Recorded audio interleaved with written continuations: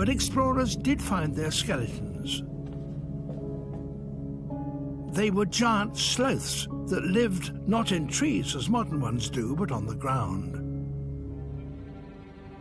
And this one had immense claws. What could it have used them for?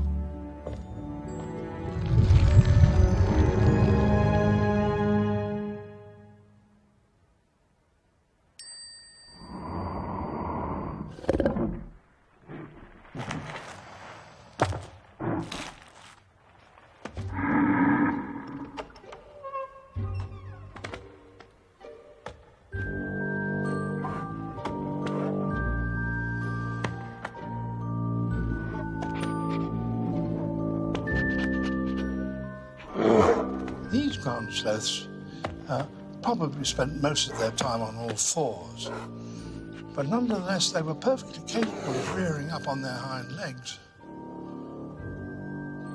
And when they did that, they probably stood about 3 meters tall, which is as tall as a grizzly bear, if not taller.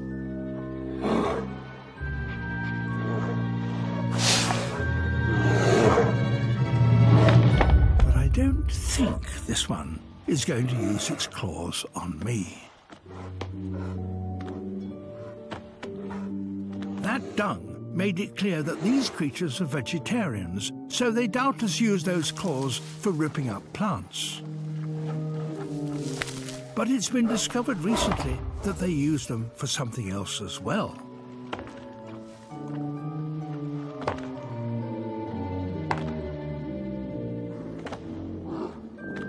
Something that seems rather surprising for animals of their great bulk.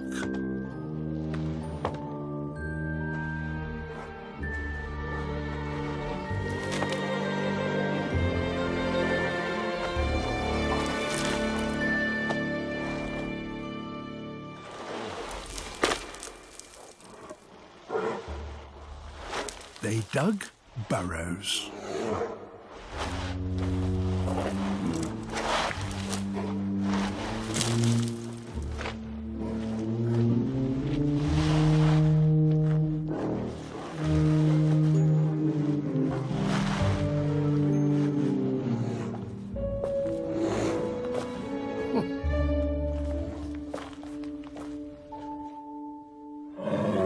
Huge excavations like this have been found all over Patagonia, and we know they were made by giant sloths because scratches on the walls of the burrows exactly match their claws.